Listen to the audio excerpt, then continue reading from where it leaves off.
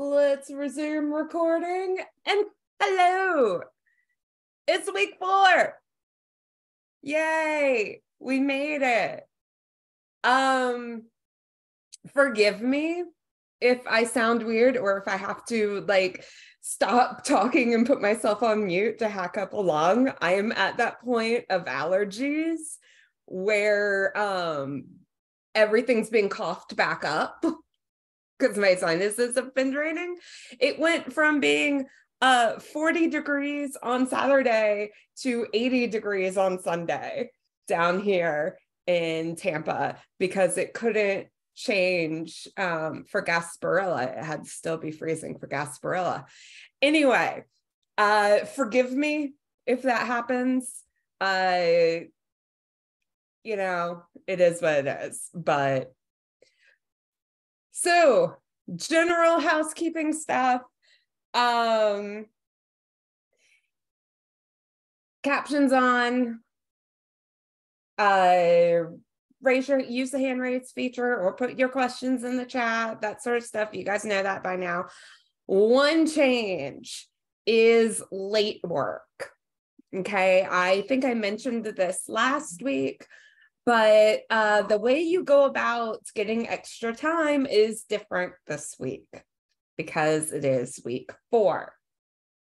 If you have something major happen, like medical emergency, death in the family, weather issues, stuff like that, please let me know as soon as possible because there is a form you can fill out, and basically the head of the liberal arts department will approve you making up the work, right?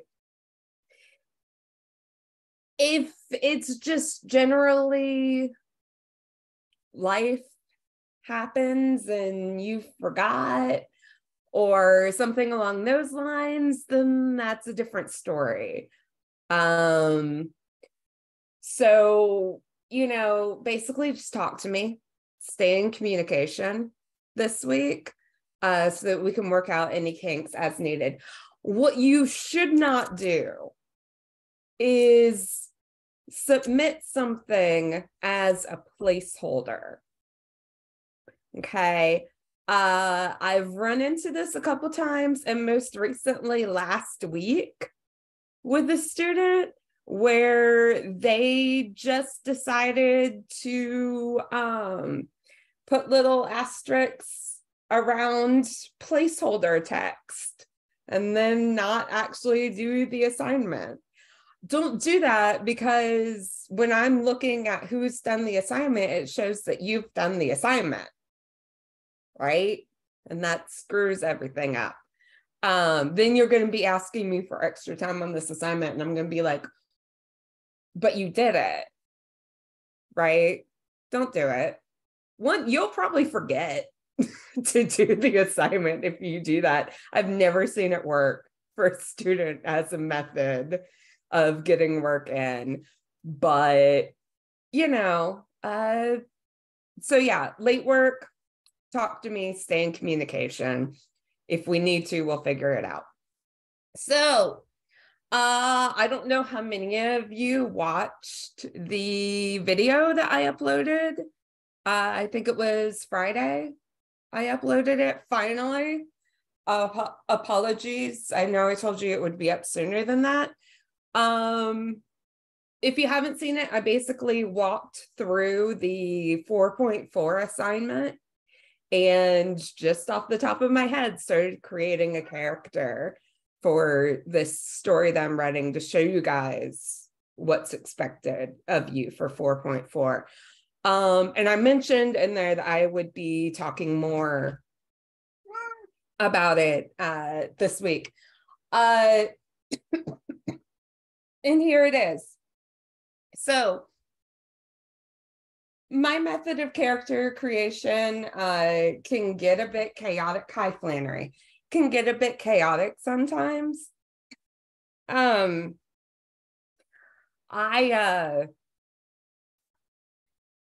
I developed this character originally as a D&D character and then decided, sorry guys, I've got to mute myself for a second.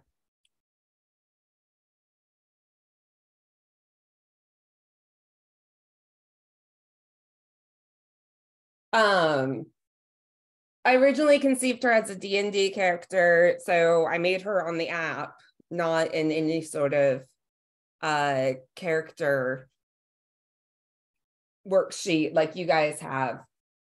And then I decided she was just too cool to only use for role play. So I started off with a backstory.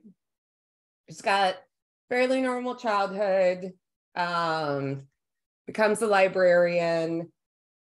Library falls under attack.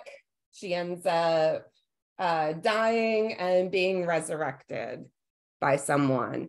But the someone is a big mystery, right? So that's what's driving the story. Okay. And that's all I had for this character when I first decided that she needed her own story, right?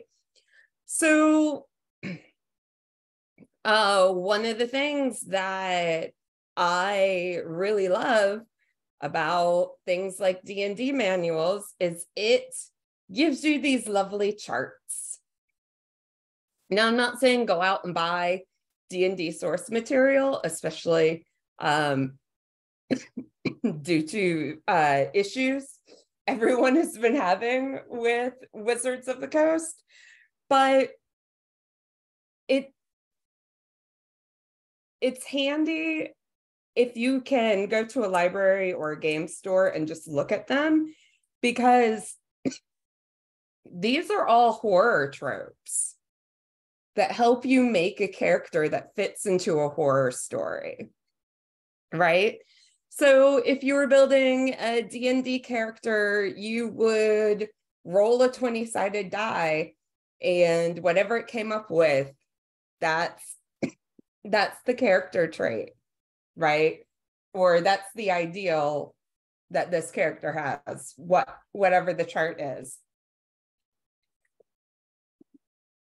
Like I said, I find them highly useful, especially if you really don't have much of a plan. Yeah, you just have this vague idea, right, of what you are aiming for, right? You have a genre and you sort of have a main character. Now you need to flesh things out.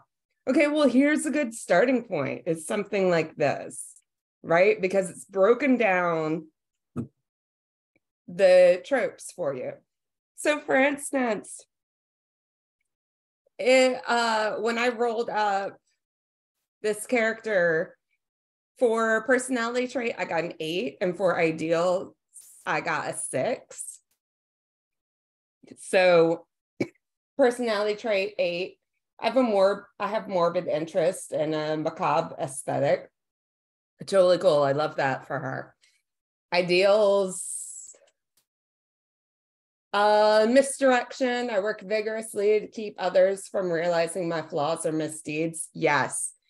Especially for an academic, that's great, because that's basically just imposter syndrome, and all academics have that.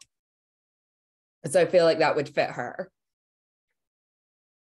And then bonds, I got a 3. I owe much to a vanished mentor, seek to continue their work. That works for her. Great. The problem came when I rolled for flaws and got a 3. And 3 is I'm especially superstitious and live life seeking to avoid bad luck and wicked spirits. Okay, well, that's an issue because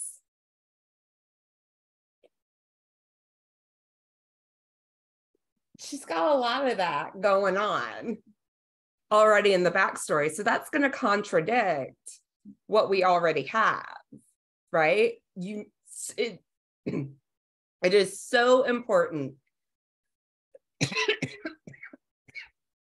that you pay attention to issues like that.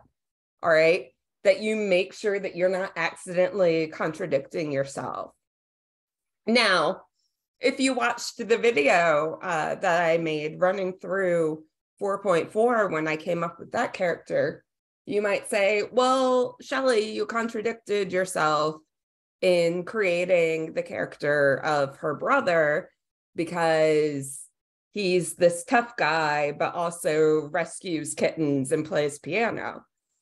Yeah, because people are like that. People are not one-dimensional beings, right? It's possible for someone to put forward that exterior, but inside be a gooey person. All right. This is different. This would more than likely, if I went with that flaw that she's superstitious, it would change the story from a horror, from a straight horror to a comedy. And that's not what I'm going for, right? I want a straight horror story. So this is where I ask you guys, what would you pick for this character? What would not contradict what we have so far?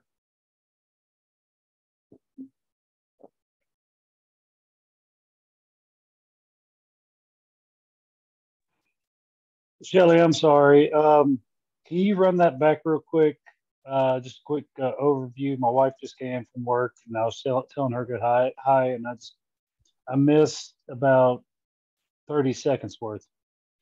Yeah, so basically I'm asking you guys which one of these flaws, which one of these typical horror character tropey flaws do you think would best fit this character without it contradicting what we already have for them?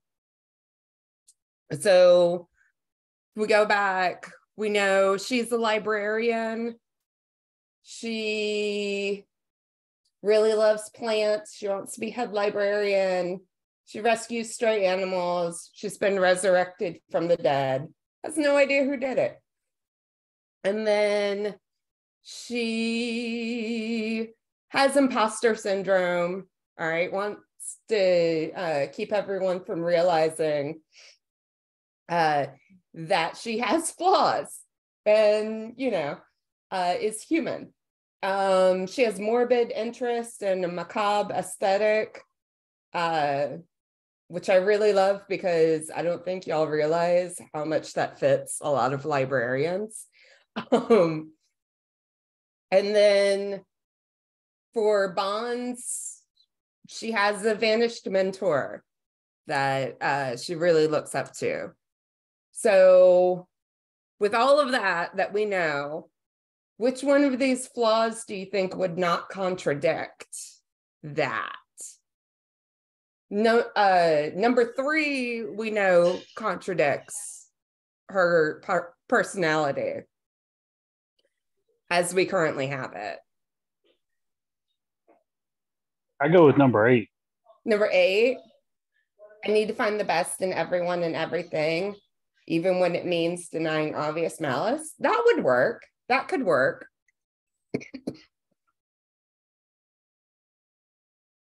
She rescues animals and whatnot. So she could, yeah, I could see that. Anyone else?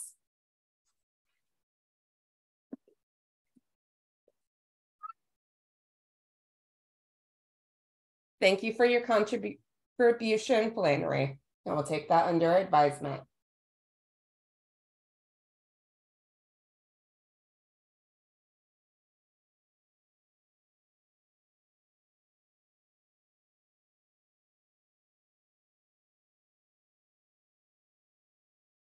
I really like number 2, especially given that she doesn't know who brought her back to life. So I'm convinced something's after me. I've done unspeakable evil. Is that what you think, Nicholas? I like that. That goes well. That goes well with the ideal misdirection. So that works. Any others? I also like number 9. I've seen the evil of a type of place. I think she would probably say cities as opposed to a forest or a graveyard. But you could also argue that 10, being exceptionally cautious, planning laboriously, and devising countless contingencies, would also play into account. But if you yeah, combine 8, you combine 8 and 10, it sounds about right. yeah, definitely. Definitely. And number 1, I believe Doom follows me. Yeah, I like that. And number 12, I know ends always justify the means and I'm quick to make sacrifices. I like it, but what led you to that, Scott? If you can just I like it.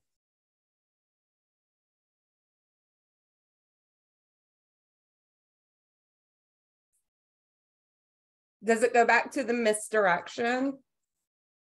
The same reason as number 4? Yeah. Yeah, number 4 and 12 work together well. Okay, cool. So, like I said, they have these up at the libraries. They have D&D manuals at comic book shops, game stores. They normally have some. I highly recommend just going in and finding the character building charts for whatever genre or what have you that you want to work in. And it helps give you just a base to start from, I've found anyway. Because these are all typical horror story tropes, right? These are from one of the Ravenloft source books, and that's the D&D horror stories, the horror modules. So they're all built around making sure that it fits this genre of storytelling. There's also a sci-fi one, and the actual modules really not that great to play, but the character building stuff, if you're trying to write a sci-fi story, is good. It's handy. It's helpful, right? So look at the background charts. Look at things like this. And it just gives you a baseline of tropes that you're sort of expected to hit on when you're writing these particular genres. Make sense? Like I said, this is just one way to go about it. This is one way that I've found is particularly helpful for me. Now, like I said, this just gives you an outline, a bare bones idea. You have to flesh that out. And a good way to do that is to ask questions. My favorite one is what 10 songs would show up on the character's all-time misplayed playlist on Spotify. Even if you're writing a story that is set in a time or world or location where they wouldn't have something like Spotify, I still find it useful as a way to just sort of get the vibe of a character. What sort of character are they? If they were in our world in 2023, had to think for a second about what year it is, what would they be listening to? Matt, what's up? Yeah, okay. I'm looking at your list. Okay, it's great. I've seen a lot of characters where, okay, the even if the song is playing, um, it really doesn't define the character, because if you go through a lot of what's going on, then you'll notice that a lot of things contradict themselves when it comes to uh, if you're talking about the villain in the story, a lot of things contradict themselves, it leaving you confused about the villain. But for the hero side of things, things tend to have be congruent with each other, playing off each other. Now, um, one of the things I wrote, if I'm looking at the last one on the list, is kind of what made me raise my hand on this. What secrets should they keep? What are they most afraid of? People finding out. I've written in my screenplay. There is one secret that's held till the very end that keeps popping up throughout the entire screenplay, and it's a picture. You see him holding the picture, but you never see who it is. And not only is the picture visible, but it's only visible at the very end, and then the person shows up at the very end. And that's, Cool. it's kind of keeping that suspense going of, what's he looking at? What's this? What's going on with this? And it just keeps popping up over and over and over. Um, but the music that I was going along with it, uh, with this guy, is completely the opposite of what his character is. Yeah, so and that's the thing. You can have music that works in this juxtaposition. But also, and thank you for mentioning this, if you are writing the screenplay and you're not directing or producing it, they will change your music more often than not. I was told in my screenwriting class, I don't know how the screenwriting teachers cover it here, but I remember being told to not name specific songs unless you put something like this song plays, or just put a genre, because that comes down to things about rights, right? Getting how expensive is the song going to be? I remember hearing a story about Wayne's World. They didn't know if they were going to get the rights to Bohemian Rhapsody until the very end, until they were ready to shoot that scene. And it would have completely wrecked the scene if it had been any other song. But that's something that, if you're just the guy writing it, you can make song choices and you can say this is what the character would be listening to, but you also have to keep in mind that at the end of the day, you do not have final say in that, right? And also, with these questions, you don't need to give the audience the answer to these questions. For the most part, these are for you to get a better idea of who the character is, right? Are they impatient? The second question very much would tell you how impatient they are as a person. If they're constantly pressing that elevator button, I would say, yeah. Things like, what's the last book they read? You don't have to tell the audience that, but it's one of those questions where it makes you think, what kind of character is this? What would they read? And why did they read it? Did they only read it because it was assigned to them somehow? That tells you about the character. The secret, you don't have to tell the audience that. Of course, you can tell the audience all of these things. That's fine. But for the most part, these are just the general sort of questions that I like to ask myself, even if I'm working in a world where they might not have something like Spotify or elevators or what have you. Maybe I make up a book, right? But I include like a little description of what is in the book, what sort of book it is, right? So it's for you. It's character building kind of stuff. And there are so many questions that you can ask. I know I've found character sketches, character creation sheets that have like 500 questions on them, right? It would be impossible to address all of these questions in a work, but they're for you to get a better idea of who the character is, right? If they show up in the book or in the story, that's cool, but they don't have to.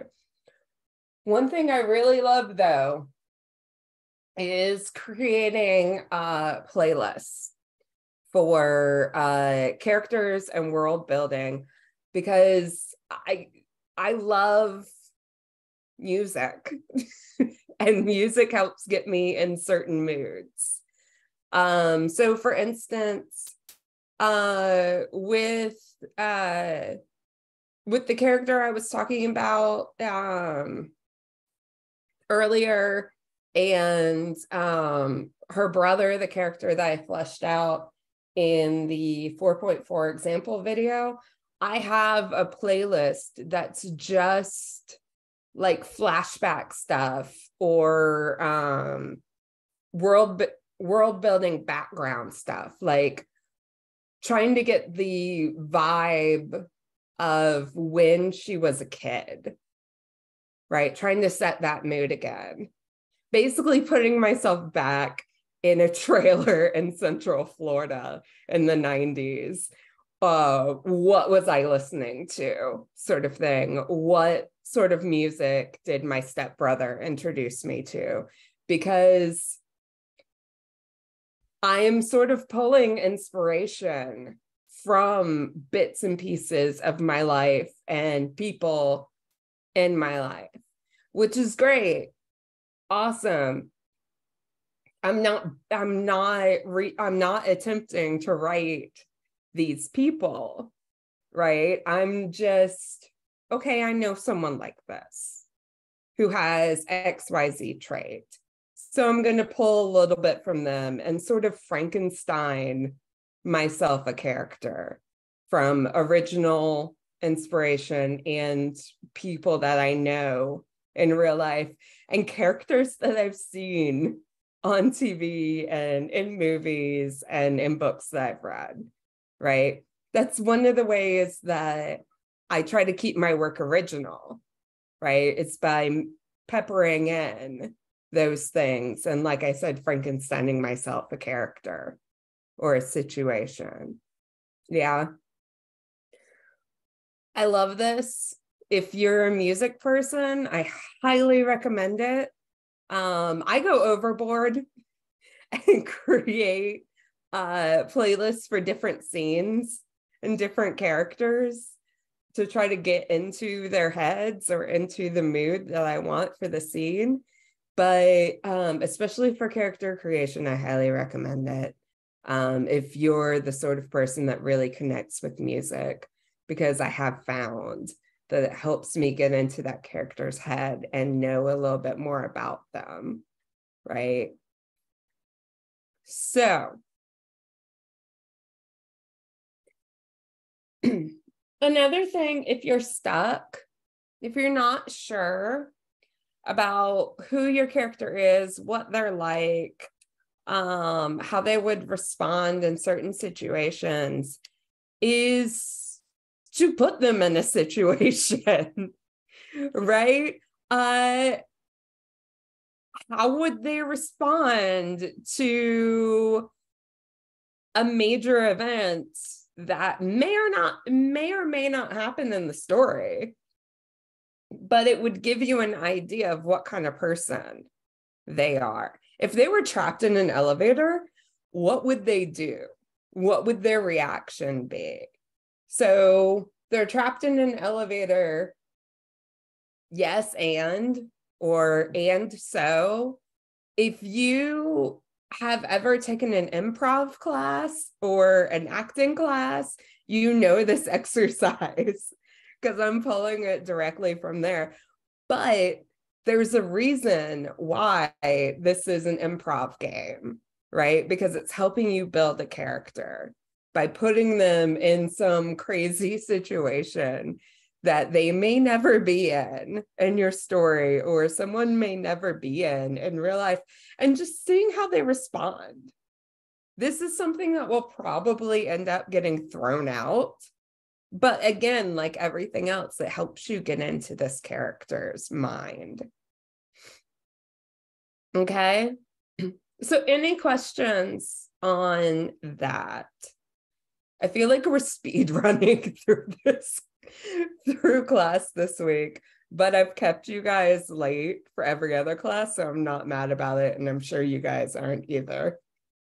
But any questions on that? On any of that? Any character building sort of stuff before we move on? If you're good, just give me a thumbs up or something in the chat. Or if you've got your camera on, you can. Cool beans. Okay, so the next part is the part that I really hate. I love creating characters. I absolutely adore creating characters. If I get bored, I go on the D&D Beyond app and just make a character that I'll probably never play and I'll probably never use, but it's fun for me anyway. Yes, I said cool beans. I'm now in my late 30s. Jeez. But so next step is the worst, which is that you actually have to write the story. You can't just like will it into existence. I wish you could. I wish they would develop this sort of mind reading technology that would just pull the story from your brain and put it on a Word doc. But you have to write it. And then once you write it, the most important thing before you start revising is to give it to someone else to read. But here is where you can run into problems, okay? If you give it to friends or family, then they may not give you the most honest feedback. Or if they give you feedback, it may not be constructive criticism. And what I mean by constructive criticism is someone might tell you they liked it, but they won't tell you what they liked about it.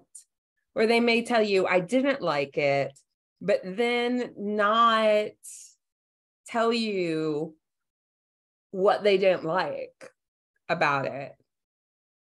Yeah, so you need someone to tell you those things.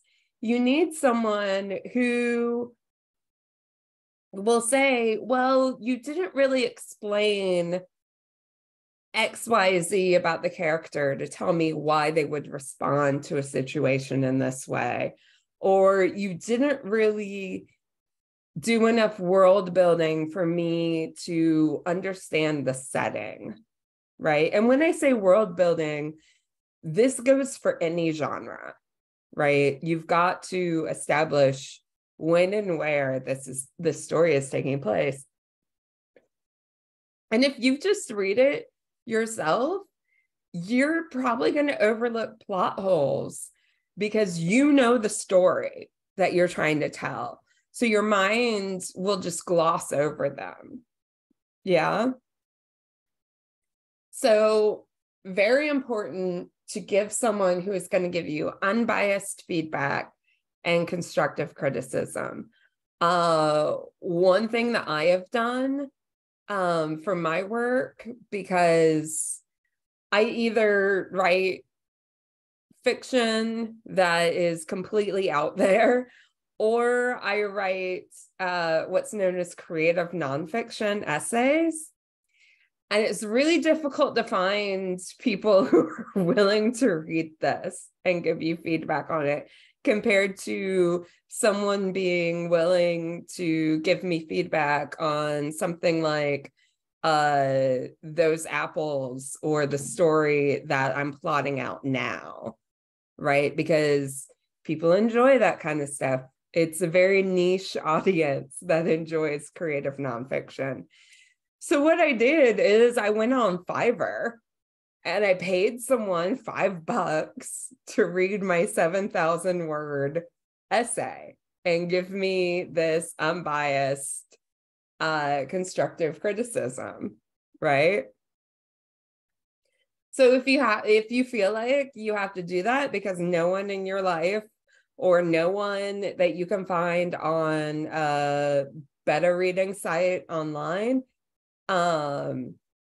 it's going to give you that, that's always an option. Yeah. And I found it really worked for this one piece that I sent in. I sent it to 2 different people and got excellent feedback. All right. Then once you get that, you write a new draft based on that feedback. You don't have to use all of the feedback that you get, right? Because someone may completely misunderstand what it is that you're trying to do. They mean well, but for whatever reason, it's just not clicking for them. Go back and look at that area and try to figure out why it wasn't clicking for them, but you don't have to take their feedback on it if they are misunderstanding what's being done and giving you suggestions that will completely change your story, right? And then you just repeat steps 2 and 3 until you've got something that you consider polished. I would recommend doing it at least twice, right? That way, once you've had a revision, you send it back out into the world again for more feedback and respond appropriately to that feedback. Yeah, because it's going to take more than one revision 9 times out of 10.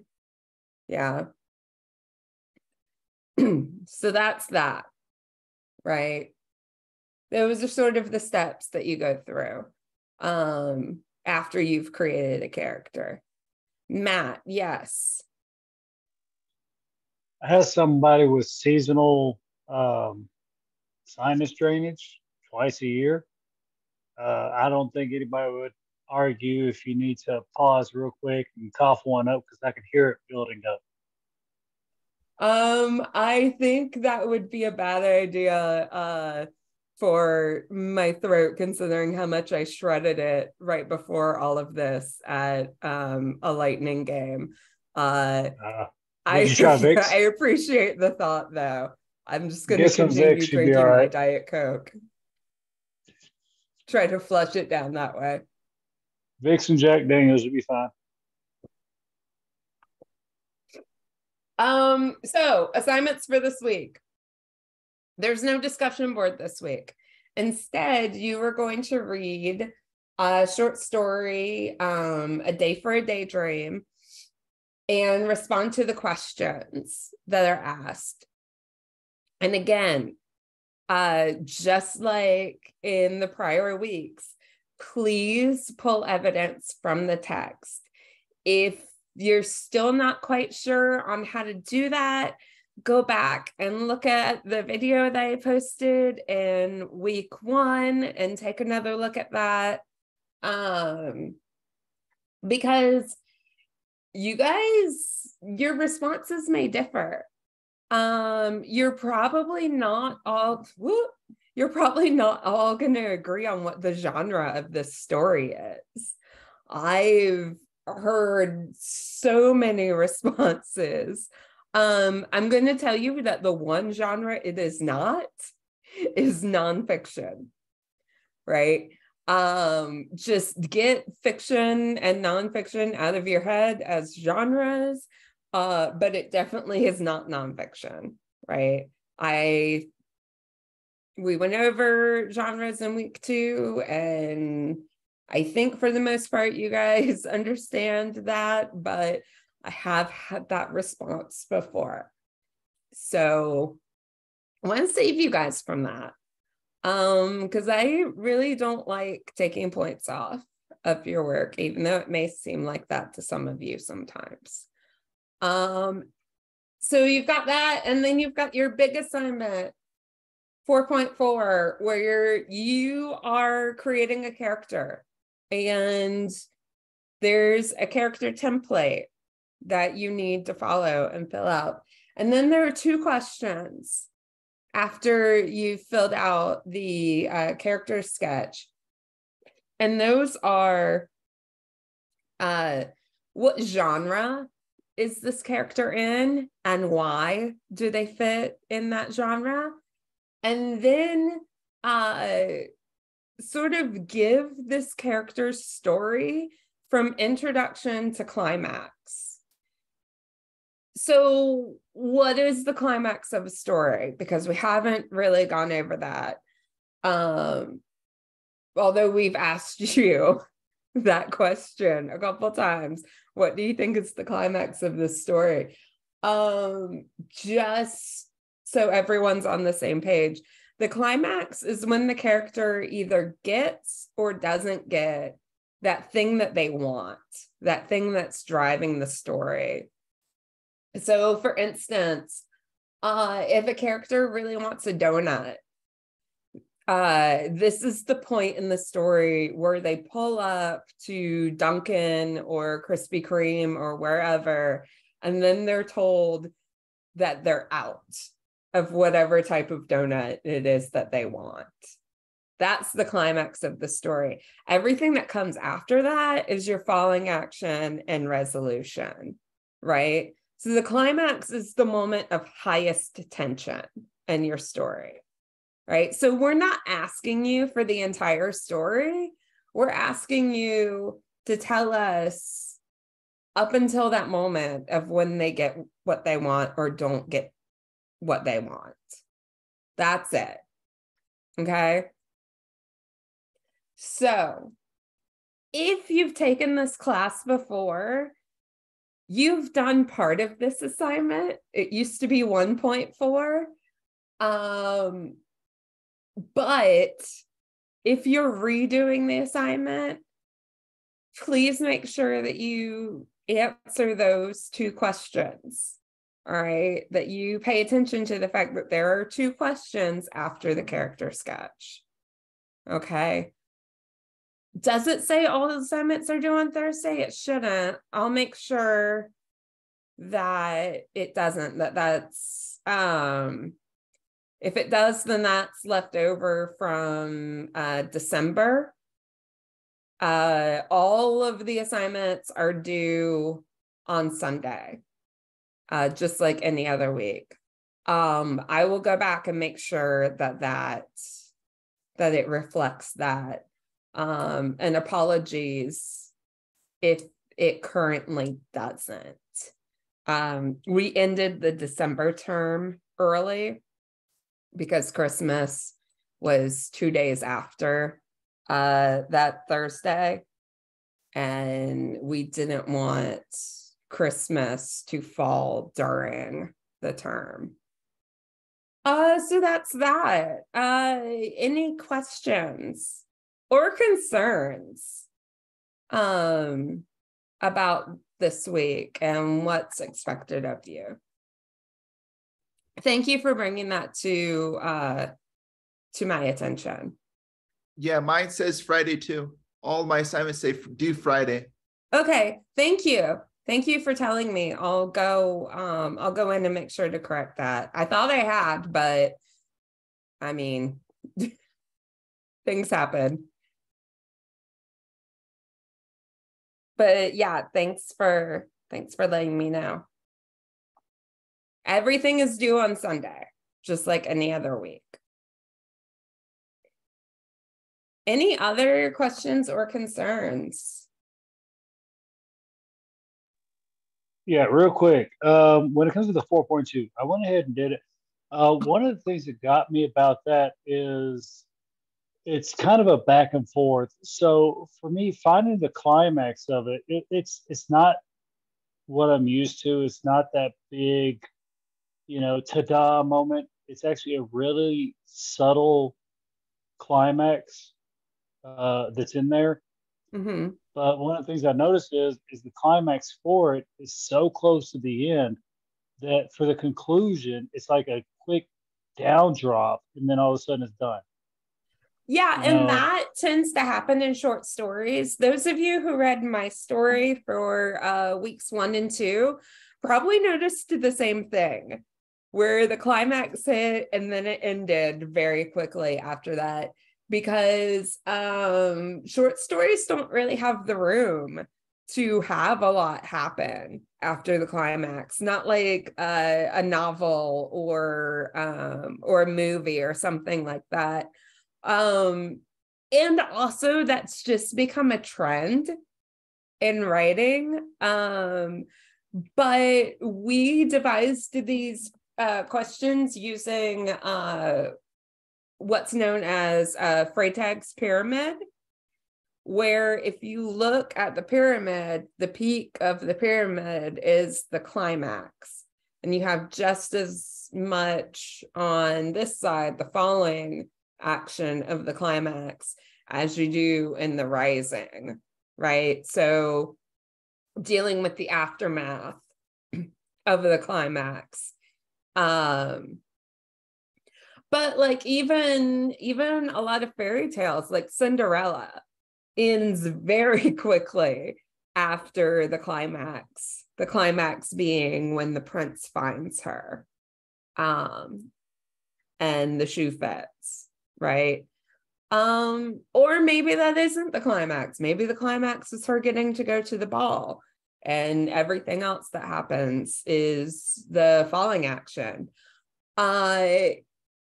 If you think that something is the climax, this is where using evidence from the text and being really detailed in your answer is a good thing, and what we're asking for, so that we can sort of see where your mind is going, why you think what you think. All right, so it's especially good for the very first question that's asking you what genre it is. We really need detailed evidence from the text to back up that answer. But also something like the climax, like I just pulled Cinderella out of the top of my head. You could have 2 different answers for where the climax of that story is.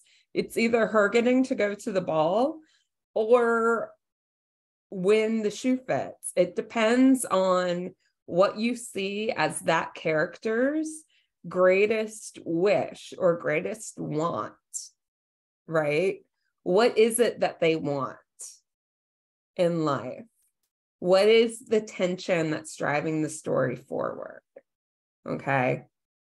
And it doesn't have to be anything major, right? It can just be a donut. That's not world ending. It's just a want. Okay. Any other questions? If not, you guys are free to go. I'm going to go ahead and stop the recording and you can log off. And it has been absolutely wonderful having you all in class this term. I've loved the turnout every week. This is awesome. A major change from the 3 or 4 students that I normally have every week. So thank you very much. You guys, I've really enjoyed having you in class. And if you have any questions on the assignments or have any concerns, please let me know. Okay.